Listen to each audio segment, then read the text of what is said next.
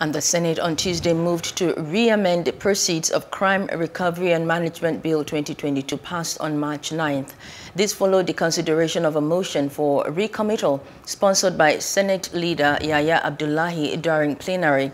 In his presentation, Abdullahi relied on Orders 1 subsection B and 52 subsection 6 of the Senate Standing Orders 2022 as amended to move for the amendment of the bill. He explained that the re-amendment of the bill became imperative in view of Clause 74.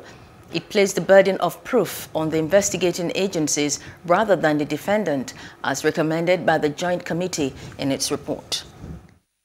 The Senate observes that some fundamental issues which require fresh legislative action emerged after a critical analysis of the bill, and considering the amendment that was made to Clause 74 of the bill, which placed the burden of proof on the investigating agencies but not on the defendant, which was the recommendation of the Joint Committee, and contrary to the provisions of Article 12, subsection 7 of the United Nations Convention Against Transnational Organized Crime, which provides as follows, and I quote, Section 7, states parties may consider the possibility of requiring that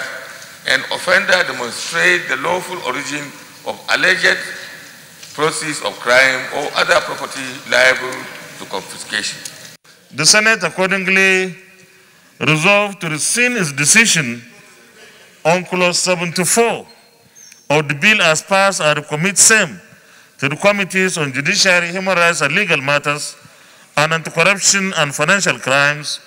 with a view to exploring safeguard against abuse. Please do subscribe to our YouTube channel and don't forget to hit the notification button so you get notified about fresh news updates.